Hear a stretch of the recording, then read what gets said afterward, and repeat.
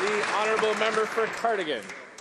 Mr. Speaker, Marlene Gersdorfer is a single mother from my riding who was recently kicked off of employment insurance by this Conservative government. She was told that since she could not drive over 60 kilometres to seek employment, she could go on welfare.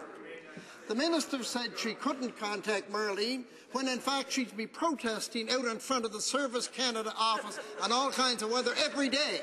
Why are vulnerable Canadians like Marlene being asked to pay the price for this Conservative government's incompetence and frontline cuts? It is a very serious matter, Mr. Speaker. Order. The Honourable Minister of Human Resources. Well, thank you, Mr. Speaker. Mr. Speaker, the purpose of EI has always been, and will continue to be, to provide temporary income support to individuals while they're looking for another job.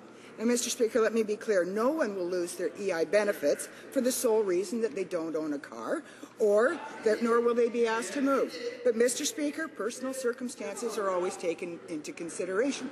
Mr. Speaker, I would like to discuss more of the facts of this case, but without a waiver, which has not been granted from the individual in question. I can't tell you the rest of the story.